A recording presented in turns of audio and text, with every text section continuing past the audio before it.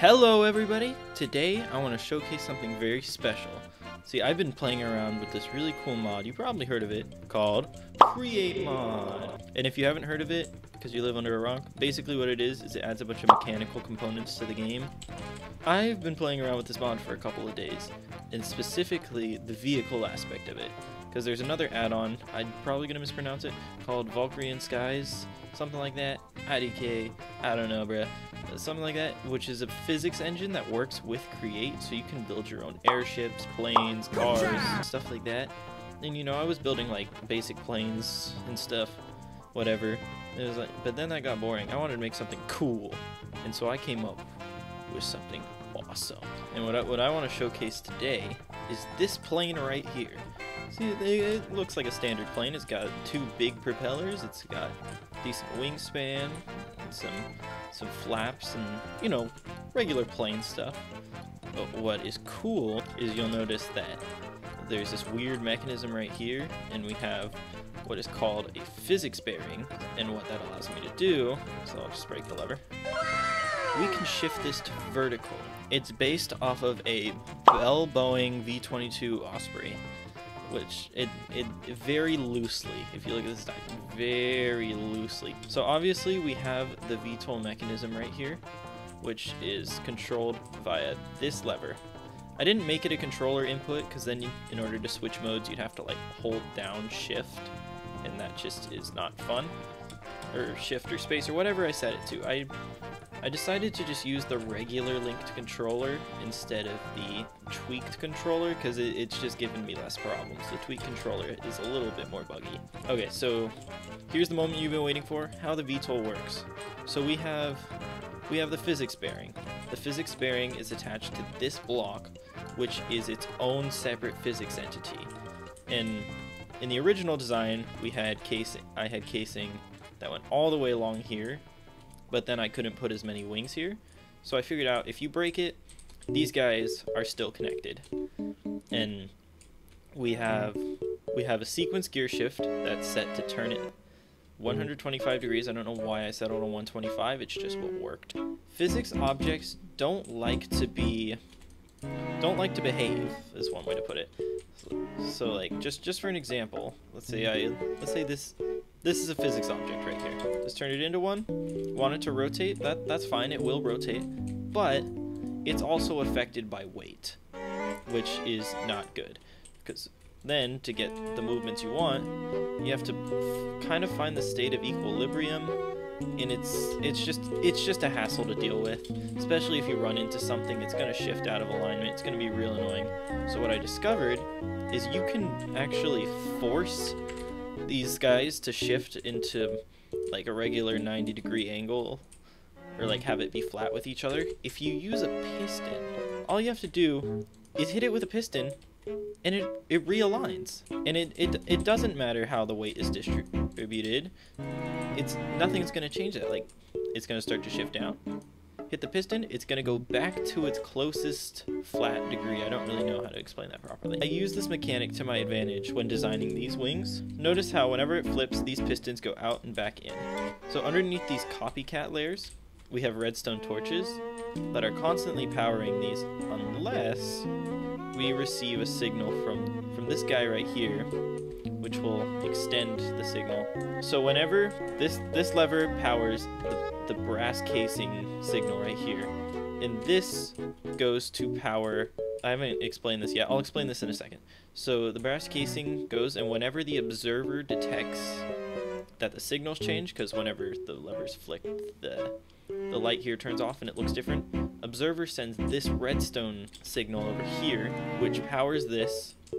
And since it's only a fraction of a second, this thing extends the signal. I forget what it's called. It's literally called a pulse extender. I'm so smart. This pulse extender powers for a certain set amount of time, which lets these guys turn off, all while powering the sequence gear shift. Now that's great and all, but one of the core fundamentals of this thing is it needs to shift back. The original system I had, it was a two-step process. You had to flick your lever to select if this inverter was on or not, and then you had to hit the button. So that's why there's this complicated system down here. It's really not that complicated, whatever. This thing will either always be powering the inverter on or off, depending on, well, the lever's gone now, but depending on which way the lever is.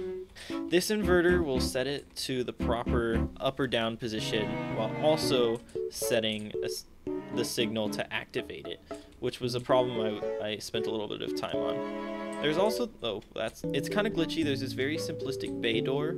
I don't know a lot about Create to really make it good, so I just stuck on hand cranks.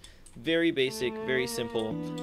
If you're watching this video, you've probably seen other Create content, so you don't really need to know how like the plane flies. You've seen how a flat bearing works before, I'm assuming. If not, there's plenty of simple tutorials. I recommend you go look them up. They were very helpful when learning how to use this mod. So that's how the flip mechanism works. But what's this?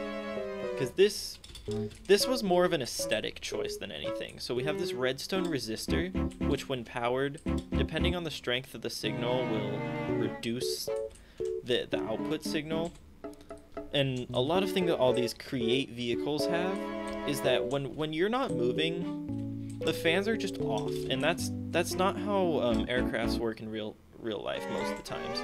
Usually when they're on standby, the fans they're kind of going just a little bit.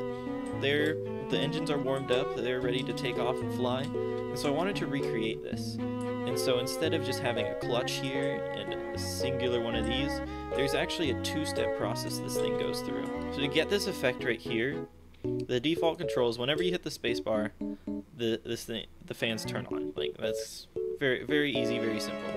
And so the spacebar is actually set to this block right here, which has a redstone torch in order to invert the signal. So whenever you hit the spacebar, instead of activating a clutch, it's actually shutting off the resistor instead to allow it to spin at full speed. And it gets this nice little, I don't really know if it's an illusion or whatever, but it just gets this nice little feeling to make the aircraft more alive, which this thing really isn't supposed to get points for realism, seeing as we're using Create motors. It's not survival friendly in the slightest. If you want it to be survival friendly, please consider subscribing. That would incentivize me to spend some painful hours working on this to make it actually buildable in survival mode, even though I wouldn't ever try to build it in survival mode because I'm much more of a creative person. You probably notice this giant gyroscope. It's kind of hard to miss. And you also notice it's not active right now, and that's for very good reason. I wanted to recreate normal plane flight, but whenever it's in helicopter mode, the weight distribution just wasn't working right. It just kept tipping.